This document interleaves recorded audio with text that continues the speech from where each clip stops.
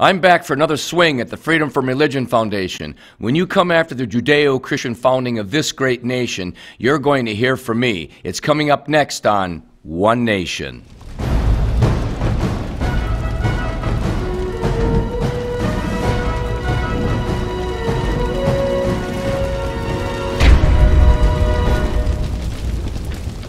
Hello, America. I'm Dr. Jake Jacobs. Last week, we started talking about Freedom from Religion Foundation, focusing on their deception about what some of our presidents said in relationship to the so-called separation of church and state.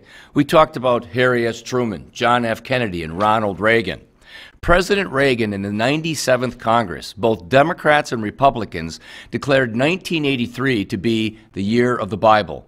I love this line from this official government proclamation. Quote, "The Bible and its teachings help form the basis for the Founding Fathers' abiding belief in the inalienable rights of the individual, rights which found implicitly in the Bible's teaching of the inherent worth and dignity of each individual. This same sense of man's patterned the convictions of those who framed the English system of law inherited by our own nation, as well as the ideals set forth in the Declaration of Independence and Constitution."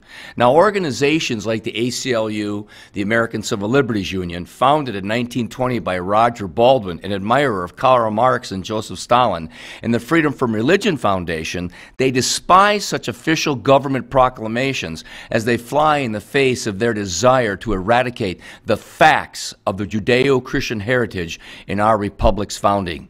These lefty secular organizations, they base their argument on a phrase not found in our Constitution, but from a letter President Thomas Jefferson wrote to the Danbury Baptists in 1802.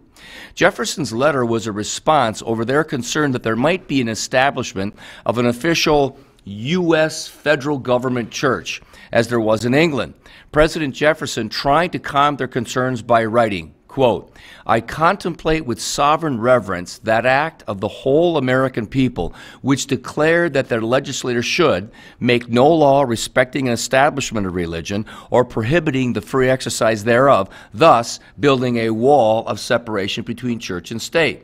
To Jefferson, who wasn't at the Constitutional Convention, or James Madison, who was, the First Amendment was created to prevent the federal government from interfering with the freedom to worship or not to worship as one sees fit, and to ensure that there would be no official United States state church or denomination mandated by the federal government. However, this concept of a wall of separation between church and state did not mean that the federal or state governments could not have a relationship with God in its official expressions, as our founders at the Constitutional Convention passionately believed that our life and our liberties derived, to quote Thomas Jefferson in the Declaration of Independence, from our Creator, the Supreme Judge of the world. Now, it's interesting to note that at the end of President Jefferson's letter to the Danbury Baptists, he writes, quote, "I reciprocate your kind prayers for the protection and blessings of the common Father and Creator of man." Now here is our public president advocating prayer and invoking God to our citizens, illustrating Jefferson's understanding that the government could have an articulated and official expression of God and government within the wall of separation of church and state. To illustrate how far off the Freedom from Religion Foundation is, listen to the last paragraph of President Thomas Jefferson's 1805 second inaugural address.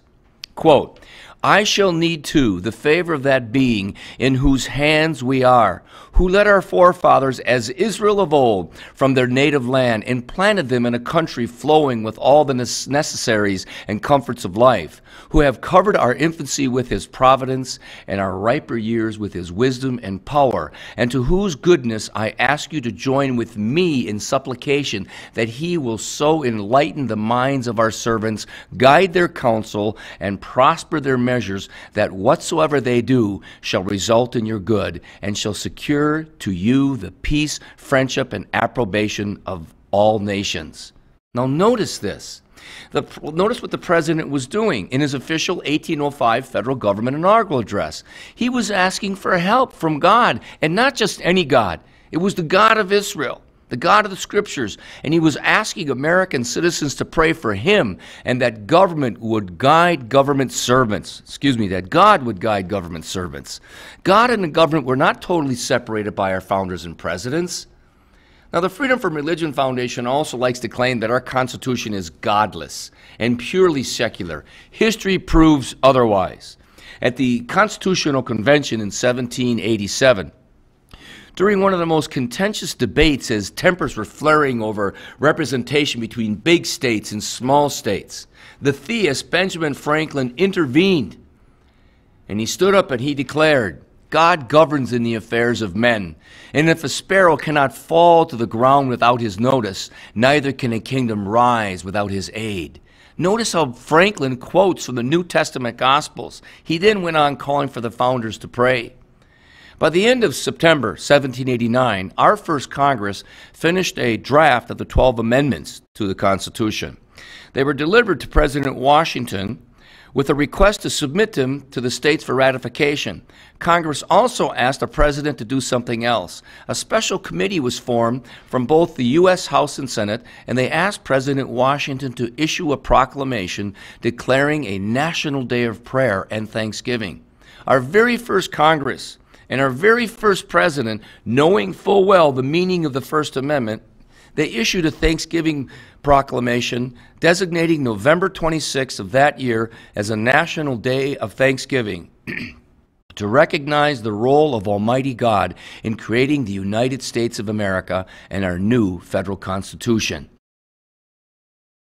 Listen to those very Christian words of our first Congress and President after the First Amendment was sent to the states to be ratified. Listen closely to these wonderful Christian words. Whereas it is the duty of all nations to acknowledge the providence of Almighty God, to obey His will, to be grateful for His benefits, and to humbly implore His protection and favor. And whereas both houses of Congress has by their joint committee requested me to recommend to the people of the United States a day of public thanksgiving and prayer to be observed by acknowledging with grateful hearts the many signal favors of Almighty God, especially by affording them an opportunity peaceably to establish a form of government for their safety and happiness, end quote.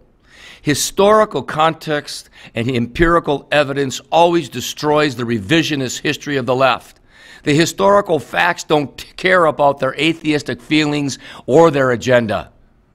Now, I believe that the Chief Justice of the Supreme Court, William Rehnquist, sums up the Freedom from Religious Foundation's bogus argument when in his 1985 dissenting position in Wallace v. Jaffrey, he declared that the wall of separation between church and state, quote, is a metaphor based on bad history, a metaphor which has proven useless as a guide to judging. It should be frankly and explicitly abandoned. I couldn't agree more. It is very bad history and horrible law.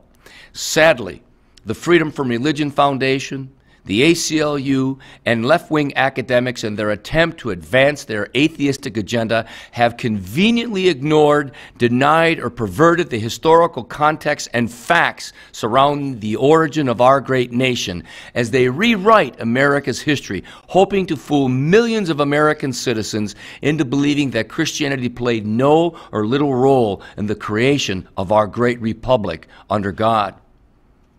My fellow Americans, this Christmas season, I want to thank Almighty God for providing schools like FreedomProject Academy that teach our history as it really was and not as the left distorts it to be. This is Jake Jacobs, and I wish God's blessings upon you, and until next week, always remember, the truth shall set you free.